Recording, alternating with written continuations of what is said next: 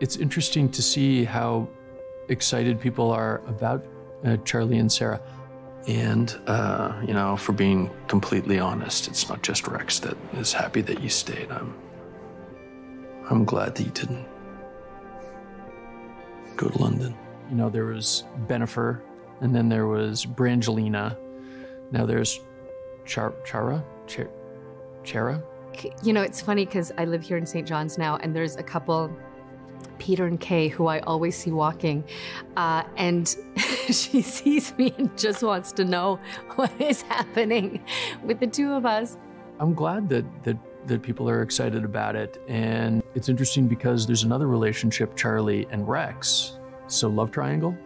I don't know, just saying. Listen, this relationship between Charlie and Sarah Chara is constantly growing. I think that in season 5, you can expect to see it continue in that direction.